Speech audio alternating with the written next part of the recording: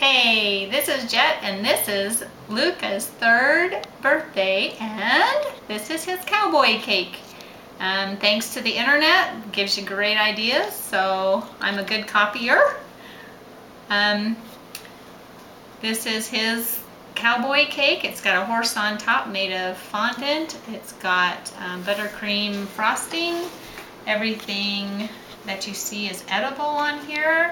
The rocks are jelly beans and chocolate rocks from Sunflower Market. Everything else is either made of fondant or buttercream frosting.